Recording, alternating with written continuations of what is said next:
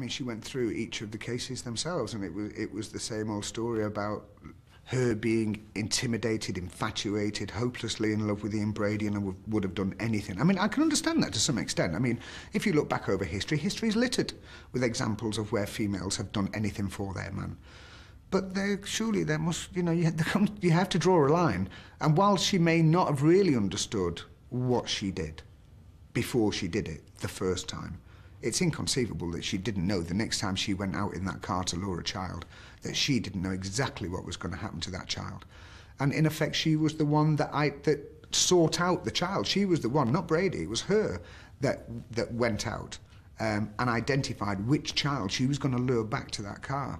So in effect, she, for me, was the more evil of the two, because had she not done that, then of course I don't think the horrors that we've all come to know as the Moors murder may not have taken place. When you meet a female who's so out of touch with her emotions as a woman, that she does those kind of things, and not just once, but does it 5 times over a 2-3 year period, then I think that people are entitled to say, no, that she was evil.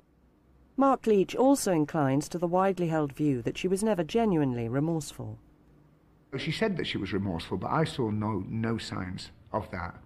I mean, there was no tear in her eye. There was nothing. I mean, simply repeating by rote, "Yes, I'm sorry, I did it. I shouldn't have done that."